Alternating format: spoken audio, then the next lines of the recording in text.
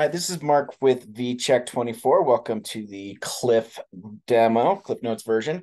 VCheck24 launched in 2019. We've got customers across the nation, and they consist of adult probation departments, juvenile probation, alternative sentencing, corrections, treatment courts, drug courts, and sheriff's offices. I'm going to go ahead and share my screen now. Okay, so for the offender, for the client, it's just an app that they download onto their phone.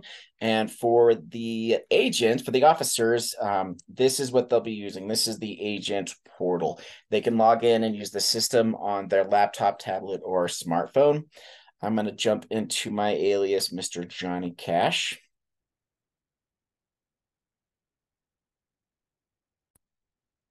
And here is some basic profile information on Johnny. I'm going to show you the check-ins first, which we call VCheck, video check-in. How they work is the client is sent a push notification from our system. They open up the app, they press start, they see themselves being recorded, and they are shown three prompts to state their name, current location, and a randomly generated two-word phrase. So I'll go ahead and play one. Johnny Cash. I just got home. Keep block.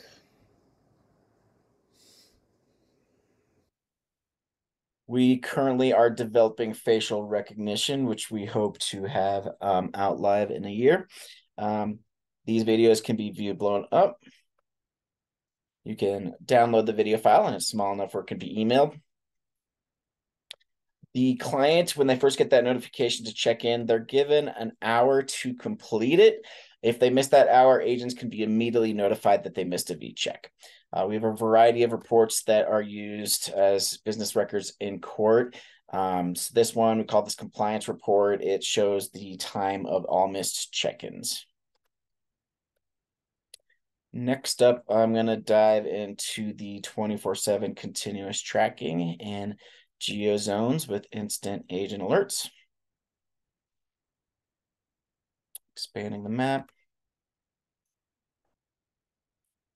Okay, so as you can see here, the geofences can be circular or custom-shaped polygon zones. You can map these polygon zones around any area, any size even. You can make them around city lines, around county lines, or around the entire state border if you wanted. Both types of zones, officers can be immediately alerted when they enter and exit. And then also officers can have it trigger a VCheck when they exit that home. So let's say that here's their inclusion zone at home. When they exit that zone, they're immediately pinged to check in. We've got our red zones, exclusion zones. If there is a domestic violence case or any victim involved, the officer has the option to approach the victim and ask them if they want to get a text alert if the client were to head towards their home or get near enough their home. How it would work is they wouldn't have access to the system that you're seeing now. They don't have an app for their phone. The victim would just get a text if that offender neared their residence. When you first jump into the map, it shows the 25 most recent traces. So I'm just zooming in to show you I've just been at home. But what's nice is not only can officers know where the client currently is, all tracking data is stored and can be accessed and can be used for you can generate reports. I'm just going to show two examples of the historical tracking.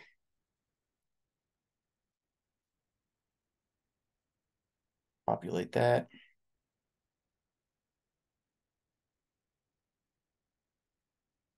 Okay.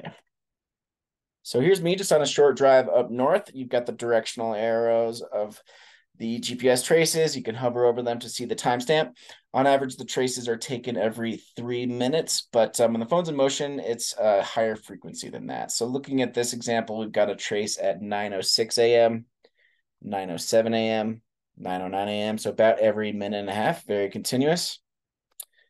This little green icon right there indicates a completed check-in. So not only can the officer see and hear the client if they want, but they can see exactly when and where they completed that check-in. Next up, I'm going to show about a day's worth of tracking on the map all at once.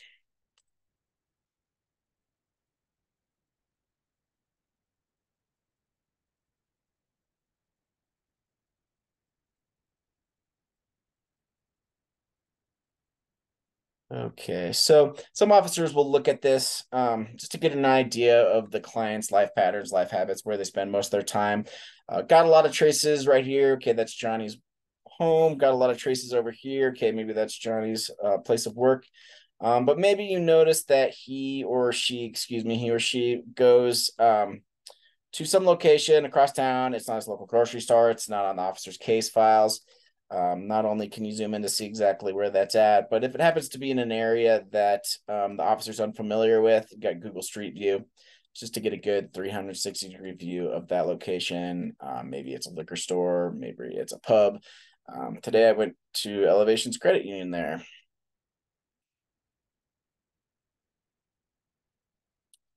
Okay, so that is the continuous tracking. Next, I'm going to jump into my client settings to show more features available. You'll set the primary agent supervising the individual, but if you want, you can add up to 3 backup agents to monitor them, which is really handy if the primary agent gets sick or goes on vacation. Officers can opt into daily or weekly automated reports. These are automatically sent to them at 6 a.m. The activity report includes all the traces, which is a lot of data. So we also created the alarm summary report. This highlights key things like missed V checks and zone enter and exit.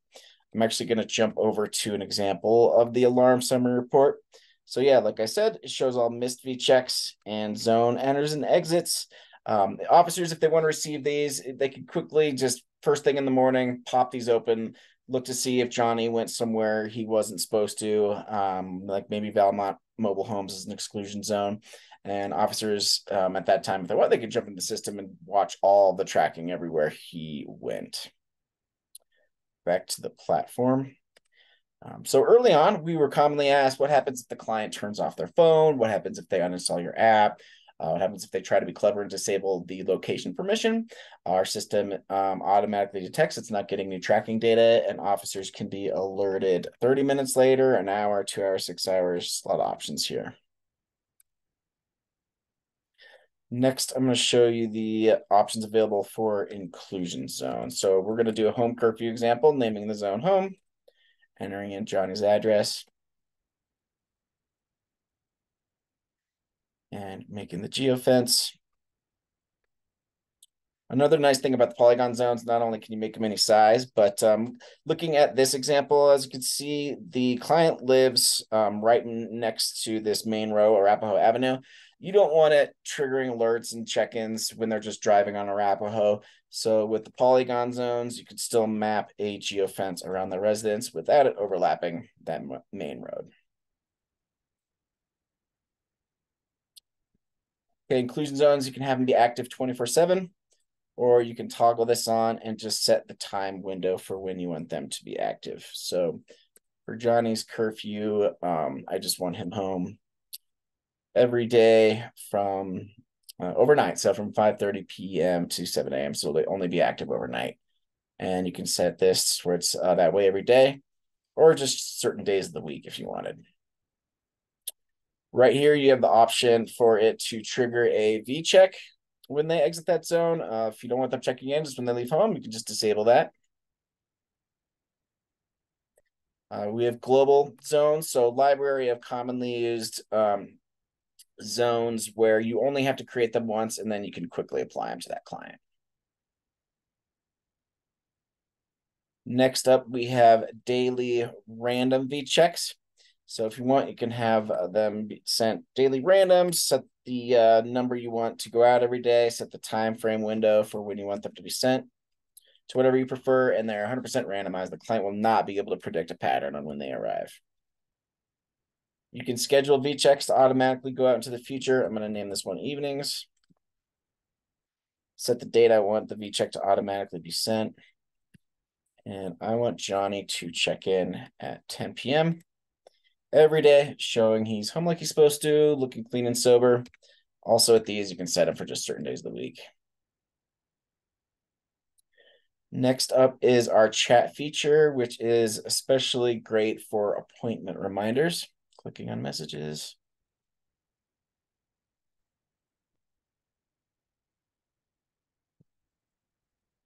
Here's where you type in the message. And when you hit send, they get the notification. They open up the app and read the message from the officer within there, and then they can respond to the officer. All back and forth communication is saved right here. And this is another report you can save if the client were to maybe blatantly lie to the officer, say something inappropriate. We have a drop down of canned messages, common messages officers might want to use, such as probation appointment tomorrow, court date reminder, and then bracelet. You must charge your bracelet. So to explain why we have this on here, VCheck24, we are just this app. It's all we make, and we're going to make it better and better, just like with our current development of facial recognition. And we originally designed the product for low to mid-risk offenders, although some officers do use us for high-risk offenders, even sex offenders, because our form of electronic monitoring is better than zero EM, absolutely. But also for the really high-risk offenders, some of our customers use us in tandem with an ankle monitor. So ankle monitor and our app on their phone, double downing of supervision, and then, of course, with an ankle monitor, you can't see and hear the client, you can't send them messages. We've got a drop down of questionnaires with the typical questions like, have you had contact with law enforcement in the past week? Has your address changed? And you can also schedule messages to automatically go out into the future. And if you want, these can recur daily, weekly, or monthly. A good daily message might be at 7:30 every day, reminder to take their medication. Or, hi, Johnny. This is to remind you that you have AA today at 6 p.m. You'll set the date for their first court-ordered AA, set the time you want them to be reminded, and these can be sent every day or certain days of the week. So if they just had AA on Tuesdays. For the officer, it's set it, forget it, and for the client, they always get those reminders. Here is our data-rich dashboard. So this houses all the clients in the system, and it just has a lot of just a good quick snapshot of a lot of information. It shows the last valid GPS date and time of each client, their last completed VCheck date and time. If the officer has any unread chat messages from the client, it's got total number of missed VChecks, total number of completed VChecks, total number of no GPS alerts, application alerts. This is if they disable an app permission like mic or camera or location or push notifications, and then how long they've been active in the system.